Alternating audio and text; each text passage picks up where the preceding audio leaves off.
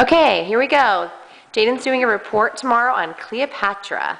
And she's all excited and ready to tell us all about the queen. Hello, I'm talking about Cleopatra, and this is my little assistant, Carly. Hi. We are going to be talking about Cleopatra. Cleopatra was born in 69 BC. That means before Jesus Christ. Cleopatra was the seventh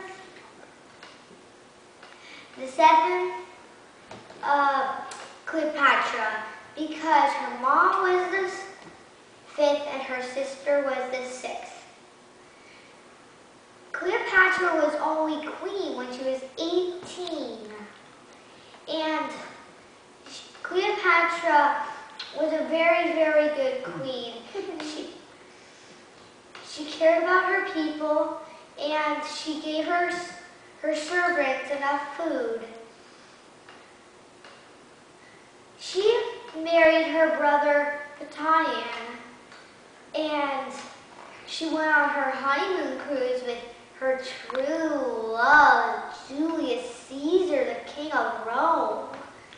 So then she had a baby named Caesarion. And when Caesar died,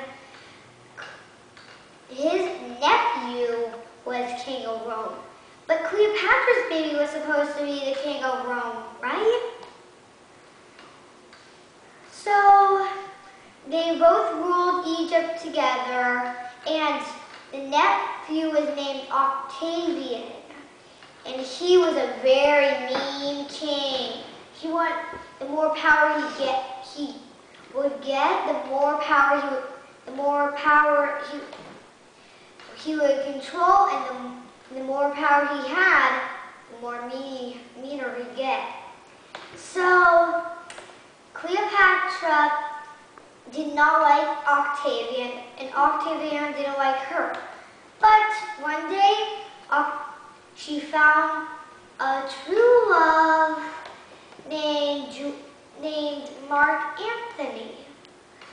And Mark Antony loved her too. But Mark Antony had a wife, and then he heard that Cleopatra had died, because all of her slaves said that she had died, because Cleopatra told them to say that. So he stabbed himself by accident with his royal sword, and then he died. Octavian wanted to chain her up to a parade, and people would throw rocks at her, so she decided that she would kill herself. But she planned that before. So she killed herself with a poisonous snake, and that's the story of Cleopatra. Good job, Jaden. Let me see the beautiful, hold it up, Carly. Let me videotape it so Grandma can see how beautiful, what a beautiful job everybody did. So it says, hold it still. Cleopatra, hold it still.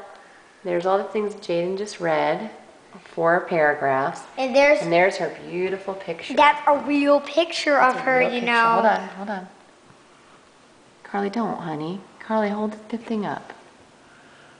Beautiful. Great job. You're going to be wonderful tomorrow at school. Can I see the Second grader.